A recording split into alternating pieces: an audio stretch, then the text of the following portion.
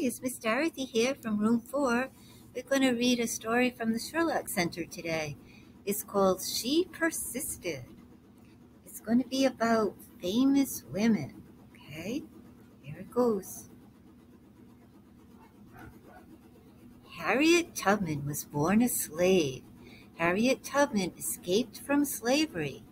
Harriet Tubman is an important person of the Underground Railroad. What else are we going to read about? Let's see. Helen Keller. Helen Keller was deaf and blind. She learned to read and write and speak. Helen Keller was the first deaf and blind person to graduate from college. Lara Lemlich moved from the Ukraine to New York City. She worked for higher pay and shorter hours. She was all about women's rights. Nellie Bly was a writer. Nellie Bly wrote stories of danger and bad events.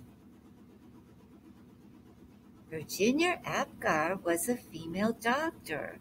Virginia Apgar made a test for babies that hospitals use today. And Claudette Colvin was an African-American girl. She was asked to give her seat to a white woman on a bus. She said no. Miss Colvin helped start the civil rights movement.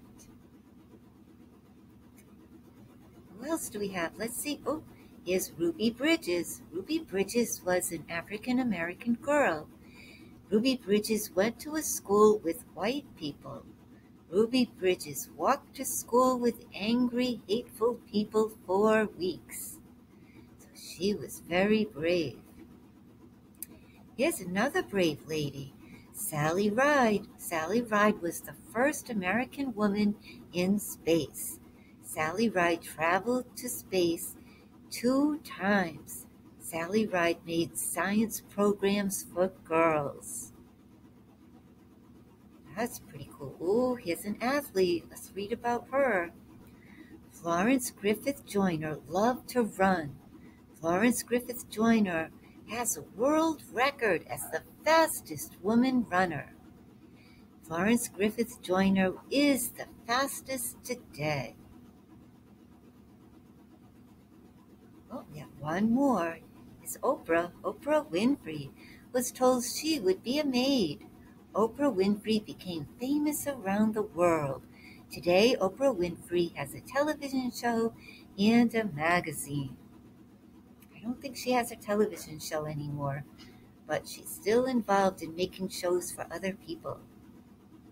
Okay, and that's the end of our story for today.